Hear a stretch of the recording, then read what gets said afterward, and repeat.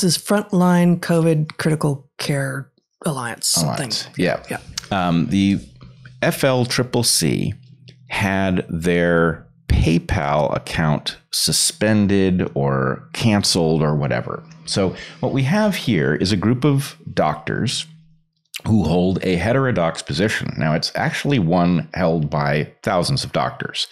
But the problem is they have been unsuccessful. The big they that runs YouTube and associated properties has been unsuccessful at silencing the FLCCC. And the reason they have been unsuccessful is that these are highly credible doctors with a tremendous amount of on-the-ground experience, tremendous number of lives saved because they have innovated new standards of care for COVID, right? So people want to listen to what not everyone, but many of us want to listen to what the FLCCC has to say. They have relevant clinical experience and they are meeting success in their clinical experience. In their clinical experience, demonstrable success.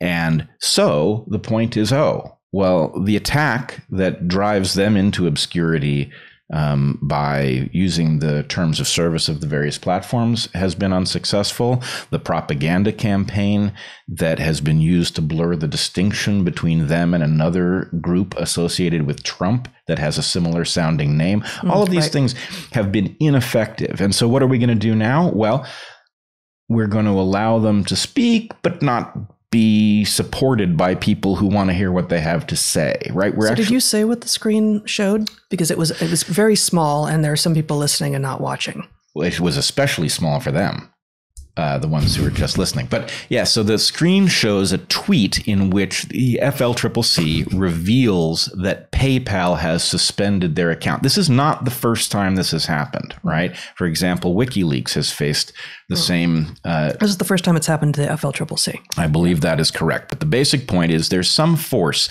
that wants to create an artificial consensus, and it likes to use the lightest hand possible, right?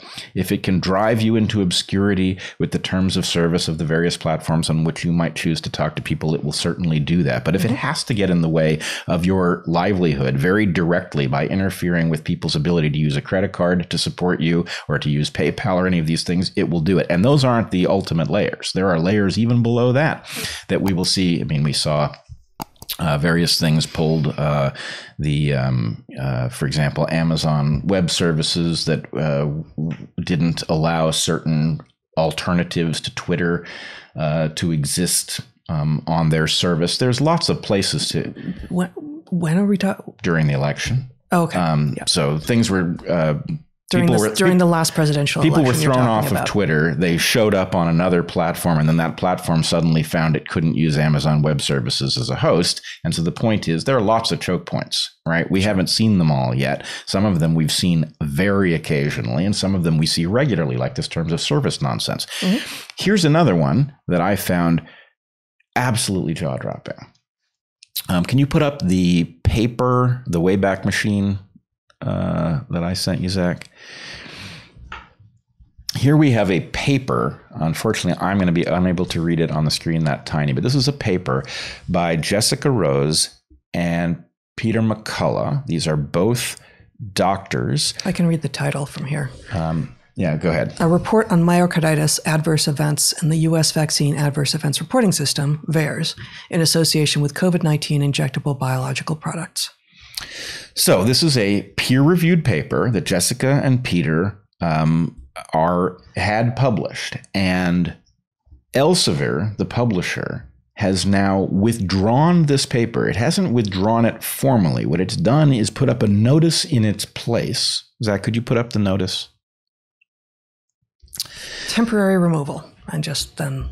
Yeah, a temporary removal, and then can you read the line? The publisher regrets that the article has been temporarily removed. A replacement will appear as soon as possible. That's tiny from here. I can't. Yeah, well, the last thing it says is that when the paper is put back up, it will contain a notice about why it was removed if it is not fully reinstated. So this is very exotic. Here we have two highly What journal was this? Oh, it was published in Current Problems in Cardiology. Current Problems in Cardiology. So just so people who aren't academics or doctors know, Elsevier is one of, if not the largest academic publisher. Oh, it's better than that. Okay, but it's also true what I just said. It's absolutely true. Yes.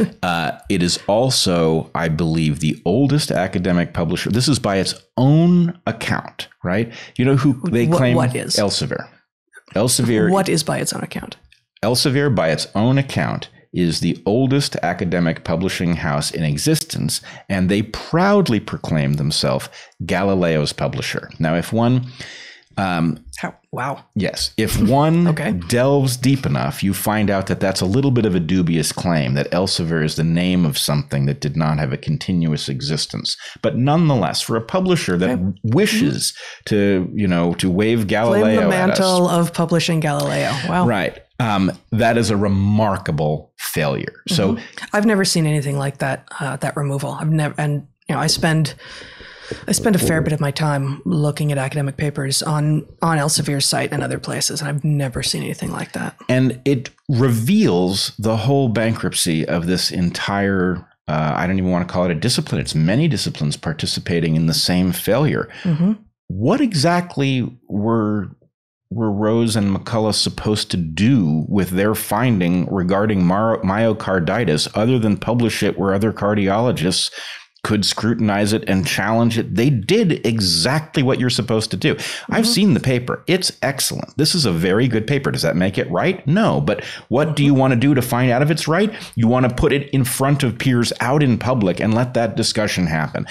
And now it's gone. And it's not just, if they hadn't gotten it published, it might exist on a preprint server, right? But presumably, since it was published, it's now simply not available at all, except via Wayback Machine. Right. And so all of this is to say that we have a consensus about the safety of the vaccines, about the ineffectiveness of early out-of-patent treatments. But that consensus is built out of intense coercion, right? We've had people have their livelihoods interrupted. We have people's reputations threatened. We have people's peer-reviewed papers removed from the web. The point is, if you're looking at that consensus and saying, can that many doctors be wrong? You have to ask yourself the question, well, which doctors am I not hearing from and why? How many doctors are afraid to say what they know? How many doctors are being threatened with the loss of their jobs, reputations, careers, everything? This consensus is not a consensus, right? And the problem is that a lot of, frankly, high-quality thinkers who don't happen to have experience in science aren't spotting this. And they're simply looking at the number of voices all saying the same thing and saying it's got to be right.